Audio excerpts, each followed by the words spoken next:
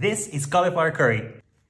Mamma mia. Rinse the cauliflower, pat it dry, cut it into small florets and set it aside. Drain and rinse the chickpeas, then set them aside. Then to a large pot or Dutch oven, add extra virgin olive oil and finely chopped onion. Fry on low heat for 3 minutes. Then add grated garlic and grated ginger. Fry for another minute, then we toast the spices. Set the heat to low, then add curry powder, cumin seeds, red pepper flake, turmeric powder, and ground coriander. Now add the black pepper and toast the spices on low heat for about a minute. Now add the rinsed chickpeas and the cauliflower florets. Give it a quick stir, then add the vegetable broth, a can of crushed tomatoes, and salt. Now simmer for about 15 to 20 minutes with the lid on. Then when the cauliflower is almost ready, add the coconut milk. Simmer for 10 more minutes until the cauliflower is fork tender. Blend some of it, not much, with an immersion blender. And then add garam masala and you're done. Look at this. Serve it on a plate with basmati rice, some fresh coriander or parsley, pinch of garam masala, freshly squeezed lemon juice, and